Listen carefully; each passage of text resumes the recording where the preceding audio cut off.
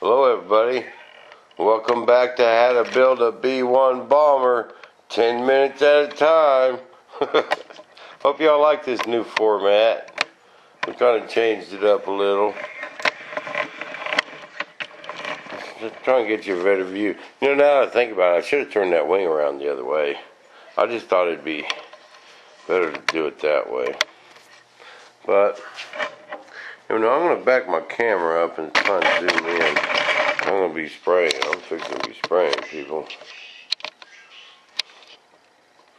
Okay, what I got here, this is my mold release. This is a Pardall mold release. Get this at Associated Industries. What this is, it's like a film. It's a water base, and you got to spray it on super thin. You old timers know this. You newcomers need to watch this. You got to spray it on super thin. Because remember, I just put a bunch of wax on that wing. If I spray it on heavy, it's going to fisheye. It'll fisheye all over, and you got to wash it off with a sponge. And we ain't got time for that today. So you use a lot of air pressure and just put a couple light coats on it. Let it dry completely. And that's all you need. Don't take much. But I keep it in just one of these little touch-up guns. This is my Pardall gun right here. This is all I use this gun for. I got primer guns. Oh, I'm gonna plug that in. I got primer guns, I got paint guns, and I got Pardall guns. I keep them all separate.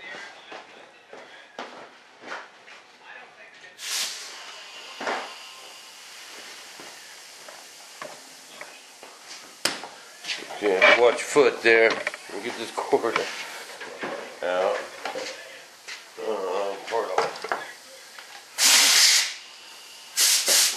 Do a little cast on the band. I want a wide pattern and a lot of air. Let's spray it off. Make sure ain't no dust floated on it.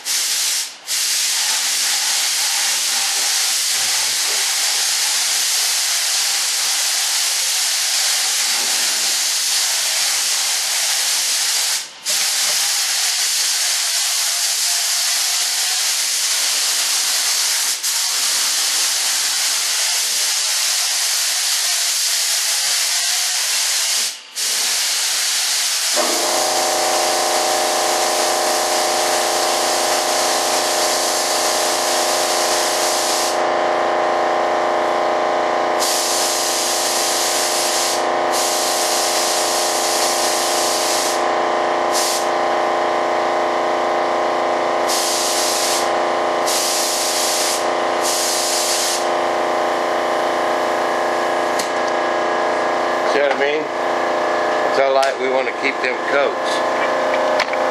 Just like that. Just a mist. And when you put another coat on it, it kind of activates the other coat. And you get it, you know, a couple, 3 light coats like that, and they all just blend together. And it lays down so flat. And it ends up being like a coat of, like, you know, like your saran wrap. You know, it's kind of weird stuff, but we sure like it here at the shop. I got my resin all ready to go. I take it. This is that white resin. Okay, this is what I'm going to use for like a gel coat. It's an epoxy base. They just call it white resin down there at the Associated, but there I'll zoom in on the number AL2103 and 2103 hardener right there. Man, look at the zoom on that camera. 2103 hardener. Okay, that's a 16 to 100 mix. I'm going to take up my scale and I'm going to use, you know, weight in 100 gram increments. I'll get 100 or say 200 grams of resin and then put like 32 grams of hardener in it for 16 parts for every 100. But 100 ain't really enough to go nowhere. I'll need to mix that up at like 200 at a time. But I'm gonna let that dry for a minute. Oh, I was gonna tell you all a story. Okay. In my working career, I was a tile man. All right. And I was going to a tile job here in Wichita. And I knocked on this old boy's door. He was having his kitchen tiles. You know, we just went through one of them companies, you know, they sub out to work, and, you know, me and this guy's never met. And I go knocking on his door, and this tall man answered, older gentleman. And as soon as he started talking, I knew he was German, man. Had that real heavy German accent. I told him who I was. He said, come on in. Right away, started seeing all this memorabilia on the wall. You know, old Luftwaffe stuff. And, you know, I stayed there to work that day. Actually, it took me about 3 days to do a one-day job because I sit down there talking to Horst so much. His name was Horst Petzler. And he was an actual Luftwaffe pilot all the way through the war. You know, and Horst was a good, you know, I liked old Horst. He's a good man, you know. I ain't going to get involved in any kind of politics. But that Horst was a good man. I tell you, the longer I sat there and talked to that old boy, the bigger my sack of stuff was when I left. Let me get something right quick. I'll show you.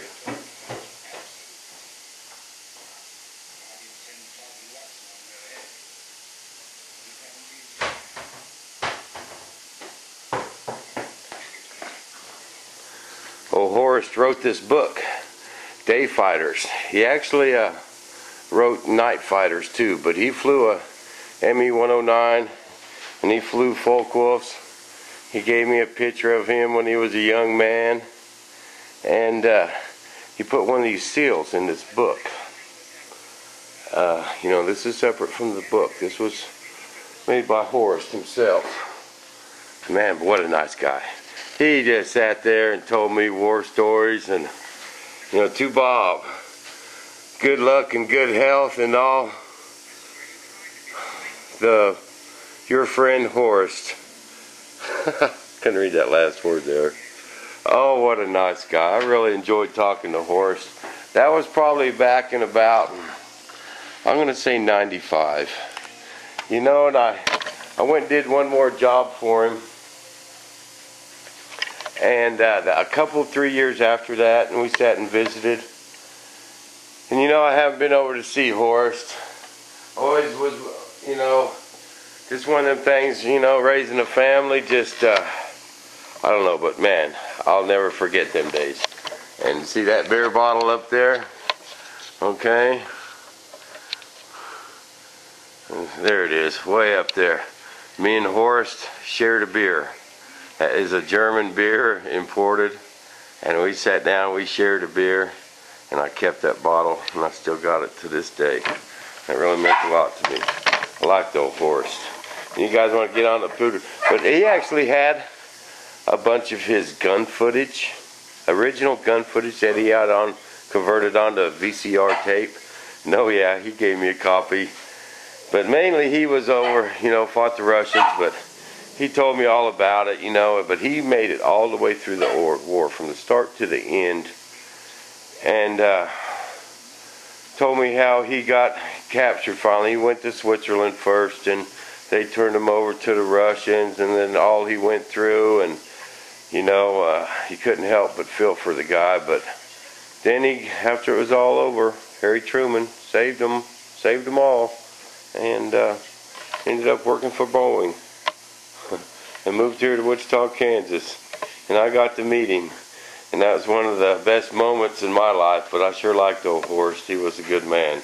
But as soon as you walked in his house, man, you knew right away he was German, man. Had all this stuff on his wall. You know, he's not an activist, nothing like that, don't get me wrong. He's just memorabilia from when he was a young man. You know, we all remember them days, and you can't blame old Horst for that. He don't hold no grudges. He's got a bunch of buddies on all sides, you know, and they get together and have these book signing parties, and that's one of my good stories, people. I got some more for you. I might let you have another one a little later, but thanks for watching. I'm going to put another coat of this on this and get it ready for some resin, and I'll be back in a bit.